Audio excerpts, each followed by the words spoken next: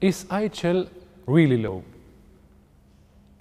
The legal nature of the rules regulating armed conflict has sometimes been called into question for several reasons. The main one is that it is claimed that it's frequently violated. This does not seem to be a good reason. As a matter of fact, states and armed groups often go to considerable lengths to adhere to rules of IHL.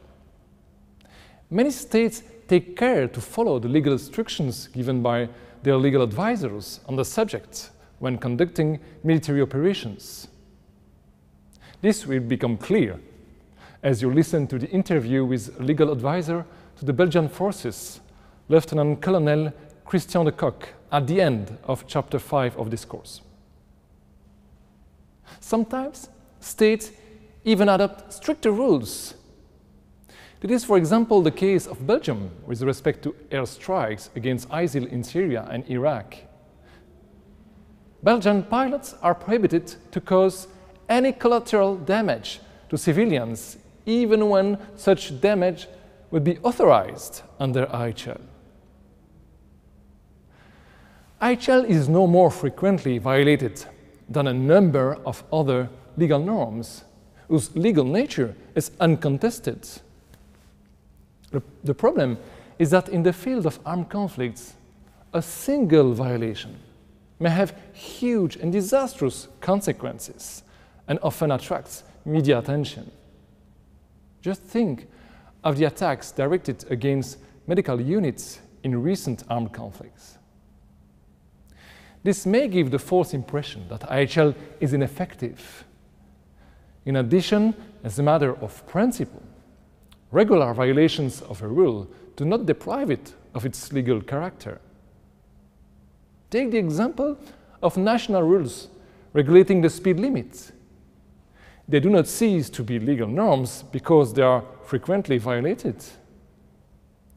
More fundamentally, any legal norm implies that it may be violated, at least to some extent.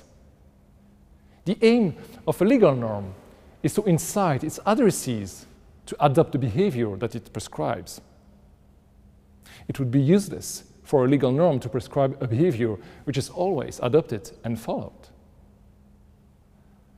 Another criticism against the legal nature of IHL is that there is no sanction when it is violated. Again, this does not seem to be true. It is true that there is no judicial mechanism specific to IHL to sanction violations of that law. But there are many other ways through which such violations are legally sanctioned, including through international criminal tribunals, the United Nations Security Council, or the human rights bodies. In addition, there are not only legal sanctions. International disapproval by the world opinion may also be a form of sanction, putting pressure on the state to respect IHL. So why is it that we consider IHL law? The simple answer is that states accept it as such. When states are accused of violating IHL, like international law in general, they will not argue that the violated rule, for instance, the rule against targeting civilians, is not of legal nature.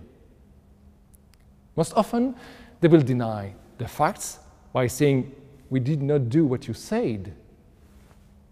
They will invoke exceptions to the prohibition or give a particular legal interpretation of their conduct and state that it does not fall into the scope of the prohibition.